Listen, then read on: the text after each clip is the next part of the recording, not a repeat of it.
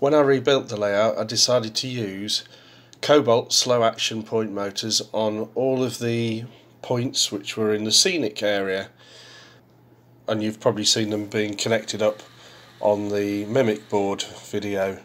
The only downside is you have to individually solder and push in each wire, and on the bottom of the point motors you can have up to 9 wires, and I've got 26, so I decided to come up with a little multi-plug to make the task that much easier. Push all the connections in one go and not spend your entire life lying underneath a baseboard. So what you need first is some wire, multi-core, and some PCB board from eBay, and some headers from eBay. They have to be the 19mm ones.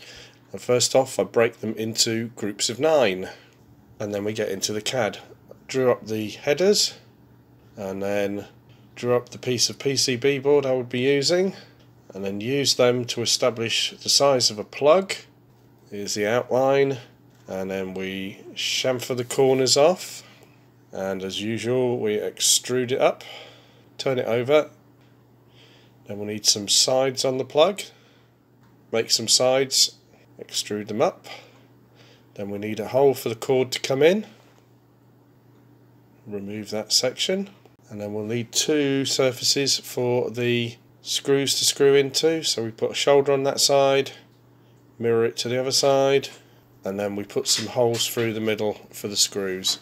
Now I've created a mock-up of the wire, and as you can see it interferes with the bottom of the plug, so I've made scallops at each of the 9 connections in order to give the wire some clearance. And here you see it again with the wire and all the components replaced. Now at the far end we need a little nose taking out the plug in order that the lid can latch underneath. There we go, we've got a little lip, and then the final bit to make is of course a lid, which will be the same outside profile, extruded up, and then a step to fit within the walls of the plug, same holes pushed through in the same places, and that's a basic plug lid. Now I wanted to make a little kind of indentation in the top which would incorporate a cord grip. You can see the ridge to grab the wire as it comes in, and add the nose on which will engage in the lip of the back of the plug, and there you are, both the finished components ready to be sent to the 3D printer. Here we see them on the Cura program being processed and sliced, ready to go in the 3D printer and print me my plugs. Sections at various different heights, just checking that the print was going to work properly. Now here's a little time-lapse film of the plug being made on the 3D printer.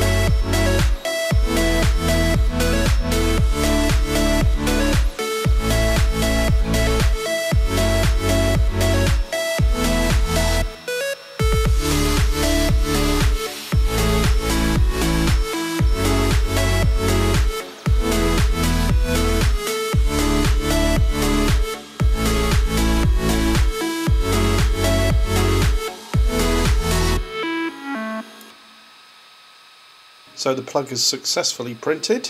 Now we can start constructing the internal bits. First, I take my PCB board and cut it up into strips, which are 3 by 9. Then we break up the headers into units of 9, and I solder tack the header to the PCB board, one at each end, and then I will fully solder them up. I'm only using 5 of the 9 connections, 2 for the point motor operation and 3 for an LED feedback. Here you see 3 that I've already finished. There we go, wire connection on one side, plug body on the other, push it through the slot, put the lid on, screw the 2 screws home, and here we have a finished plug. And all that's left to do is plug them into the motors on the underside of the board and run the white wires back to my Mimic boards. And it made wiring up a heck of a lot easier. No crawling around underneath the board pushing individual wires home. They all worked very successfully. If you want to have a go at making your own, I've uploaded the STL file to a website called Thingiverse, and just search cobalt point motor plug and feel free to download it and have a go, but not for commercial use. Thanks for watching. Please comment, like, share, subscribe and ring the bell for notification when the next video's out. Thanks, bye.